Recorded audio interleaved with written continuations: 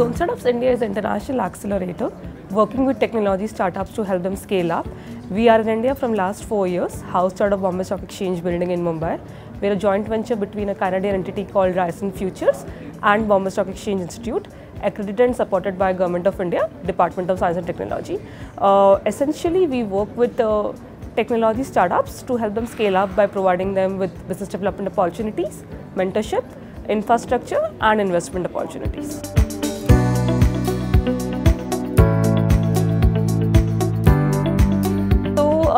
Around 2 years back, Zone Startups India launched an initiative called Empower, which was when launched India's first tech accelerator for women entrepreneurs. The objective was to find and scale amazing women entrepreneurs running tech startups across the country. The program has been hugely successful. Over the last 2 years, we have worked with around 35 women entrepreneurs and interacted with around 550 women entrepreneurs. Seeing its success, around 2 months back, Zone Startups India, in partnership with Shell Foundation, Government of India, DST and DFID India, launched a program called Powered. Powered is a 3-year-long program engagement between DFID India and Shell Foundation with an objective of scaling women in energy. Zone Startups India is managing the entrepreneurship program of Powered.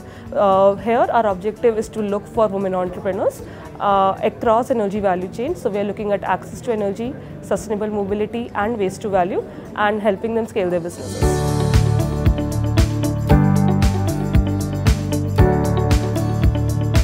The first challenge itself, it's a very niche area which we have picked up. In itself, energy or impact space hasn't yet picked up in India.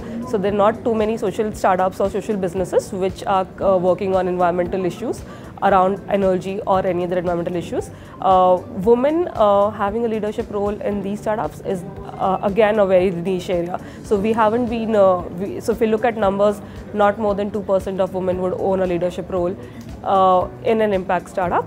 And that's a challenge which we have taken up, that we want to increase that number because the consumers on the other hand are majority of the women.